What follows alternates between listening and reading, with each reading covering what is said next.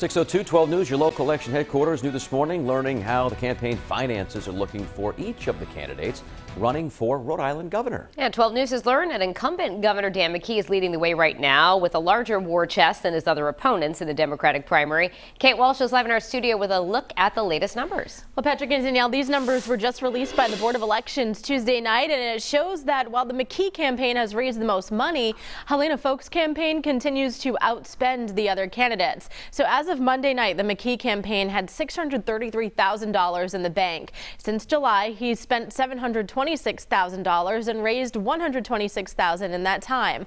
Our exclusive 12 News Roger Williams University poll found that McKee was most popular among voters, but when you consider the margin of error, Secretary of State Nellie Gorbea is really neck and neck with him. Her campaign had $363,000 in the bank, but she spent $525,000 since the start of July and raised just over $100,000 in that period. Rounding out the top three in our polls is former CVS executive Helena Foulkes, who has spent over $1 million since the start of July, with $183,000 in her war chest still.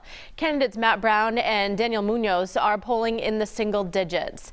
Now, we're also looking at the Republican ticket. It isn't as crowded. Ashley Kayla spent $858,000 since July, with $247,000 in the bank, mostly funded by her own money. And her opponent, Jonathan Riccitelli, reported less than $250. We have all the poll results right now on our website, WPRI.com, and we'll have much more with Joe Fleming in the studio in the next half hour. Live in the studio, I'm Kate Walsh, 12 News.